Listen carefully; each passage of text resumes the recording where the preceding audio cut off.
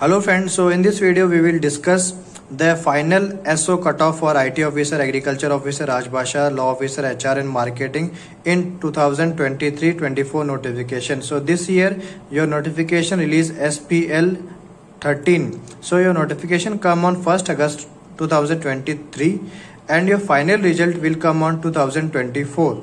So we will see the trend from the last 3 years what it can be expected cutoff this year your specialist officer 13. So if you see in 2021 notification for IT officer, the final cutoff your mains plus interview was 39.2 and in next year it is 40.53 and this year it will become approximately, so this is my expected.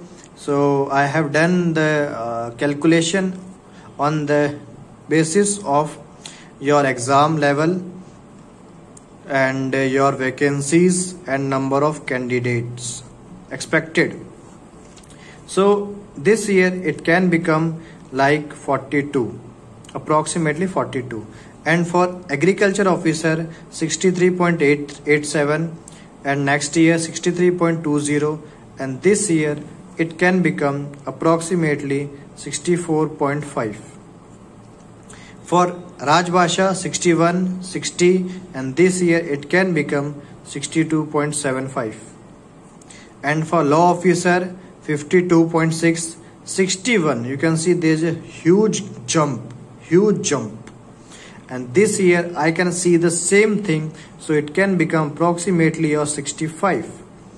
And for HR officer 60.2, 55.80, so this year it can become approximately 61.